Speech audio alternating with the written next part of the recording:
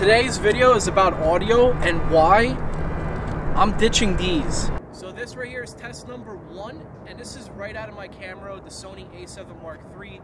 It has built-in microphones. As you can tell, I'm probably very quiet, and you can probably hear the planes that are across the water. So this, it's good as like a last resort, but it's not going to be good for you. All right, this is test number 2. I'm using a Joby microphone with the big fuzzy ball on top. Probably very directional right now. You probably hear me pretty good, but again, a lot of background noise. You can probably hear the planes again, and you know, it adds bulkiness to your camera. It may be something that you need, and you definitely should get because it's a viable option and it's cost effective. But it's definitely going to take a little bit of editing and post to get that audio the way you really want to sound it and dial it in. Location change because Matt couldn't get camera in focus. All right, this is audio test number 3. I have my professional Saramonic mics here.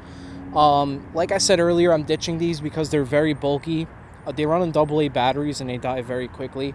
But if you're going to be using these for paid professional shoots, I highly recommend them because you need professional equipment when you're getting paid to do those types of jobs. If you're just walking around vlogging, doing YouTube, I wouldn't really use these microphones unless you're in like a set-up studio. But other than that, they're very good. As you can tell, the audio quality is very clear. I don't really have to project my voice that much because of the lavalier mics, but the DJI comes with those too, so let's check those out as well. Audio test number 4 is the DJI mics.